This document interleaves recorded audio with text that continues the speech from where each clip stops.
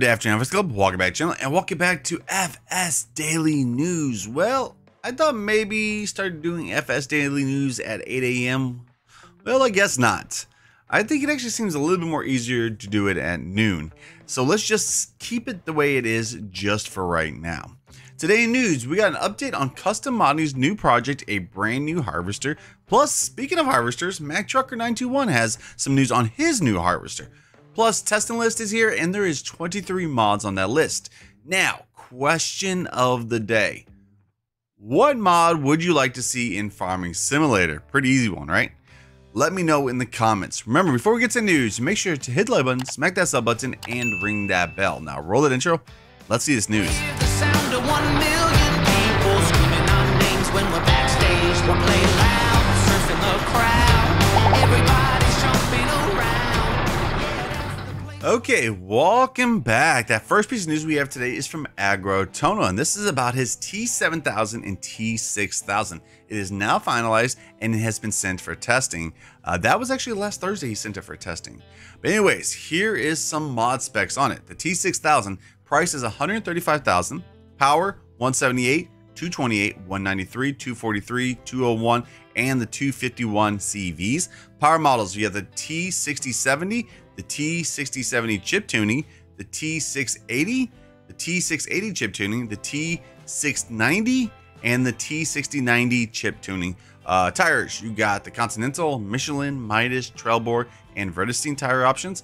Now for the T7000, price is $179,000. Power is 215, 255, 234, 283, 241, 291, 242, and 292. Wow, there's a lot of stuff with this. That actually looks like a pretty good New Holland tractor, and that's actually hard to say about New Holland. Okay, next piece of news is from Custom Modding.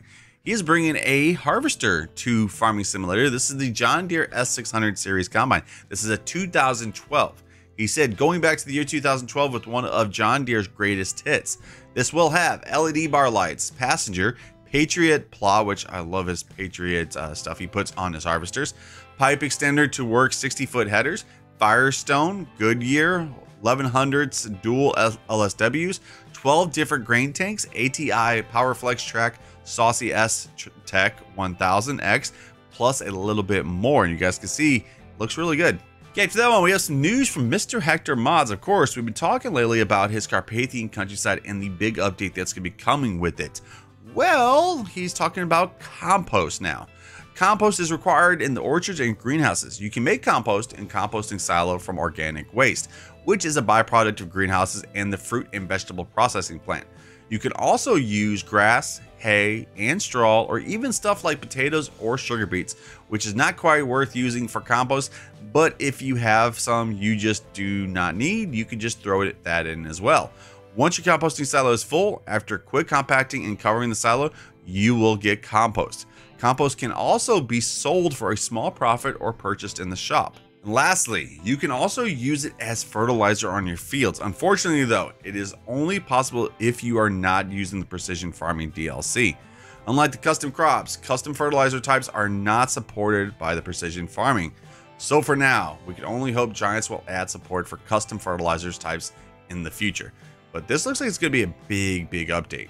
Okay, next piece of news after that one is from 4D Modding about his Abbey 3000T tanker. The 3D model is now completed and ready for texturing. No release date. He will be aiming this for all platforms. He also says we'll likely add the autofill arm to the Abbey or maybe a DCI arm. He don't know yet.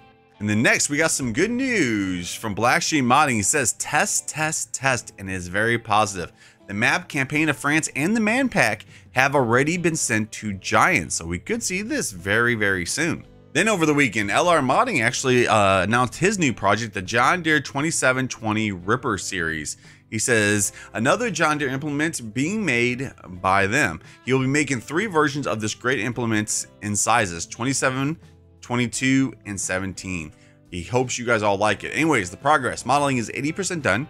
UV mapping is 0. Texture is 0. UNUM 0. Giants editor is 0. And in-game is 0. So this is the very, very beginning of this project. Then we have some news from Mac Trucker 921. I know this ain't gonna be for everybody because some people don't like, using cheating mods or anything like that, but there is some that do like it. But anyways, it says, let's try this again. After a bunch of work and reworking the original Beast Harvester idea, he likes to introduce the brand new one, the Reaper. After all, you reap what you sow. Anyways, this is just a taste. Up to 2,000 horsepower, choice of unload pipe length to unload with 18-meter headers, up to 500,000 liter unrealistic capacity choices, and lots of chunky tire choices. I'm just hoping with this, he actually has like kind of a realistic version and the unrealistic version, because I would probably actually use the realistic version. And now on to the last piece of news, which of course we can't end a news video without talking about Alma, Missouri from Chilwaukee. Anyways, remember, this is a map that is aimed for all platforms. I've been showing it off every single weekend in our live streams. Anyways, this is what's left to do on the map. He has UI splines, he has production chains to do, and some more decorations, and probably the swathing system. Additional crops will also include alfalfa and rye, and the PDA needs to be done too. He was actually making a monument the other night for the fire station, but some bad news. He actually had to take it off because it is not allowed on console. So, bad thing, but I cannot wait for this map. I've been saying this map is amazing. What you guys been seeing in the stream, what do you guys think about this map? I believe that this map could be the next Lone Oak for Farming Simulator, and that's very, very high praise because Lone Oak is an amazing map. Okay, and now with all the news out of the way, what's left to get to? It is the first testing list for this week. We have 23 mods on this list. Remember guys, if they say PC, does not mean that they're PC only, just means they're in the first stage of testing. Okay, so first we have, let's see, the Gornick Terrasofter pack. We have the Yarra Valley, Australia. And then we have, let's see, a few console ones. We have the International S1800 Plus. We have the Metal Tech PP20, the John Deere 5403 2003. We have Modern Pigs Barn. Looks like that's going to be a big update. We have the New Holland Big Baler 1290 and Farmhouse with Garage. The mods we're going to be testing is 189. Courage wait time is 11 workdays. Well, right there was all the news and testing list for today. Today's schedule, no live streams or any other video. The next video will be tomorrow with the news. And then of course tomorrow we do have live streams, which they will be back at 7 p.m. Central Standard Time. Remember, all the links to the news and testing list are linked in the description. Also keep in mind that mods and maps never have a release date unless it is scheduled. Don't forget to smash that like button if you did enjoy the video.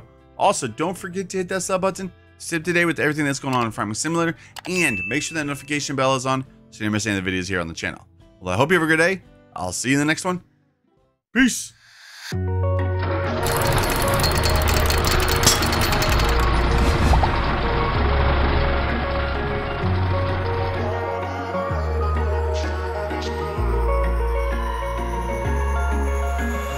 Wish I could say I was finally over you, but that's not the truth.